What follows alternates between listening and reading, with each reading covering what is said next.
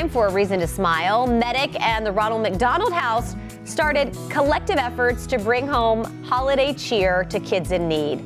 This week, Medic is collecting new unused toys across Charlotte for those staying at the Ronald McDonald House of Greater Charlotte.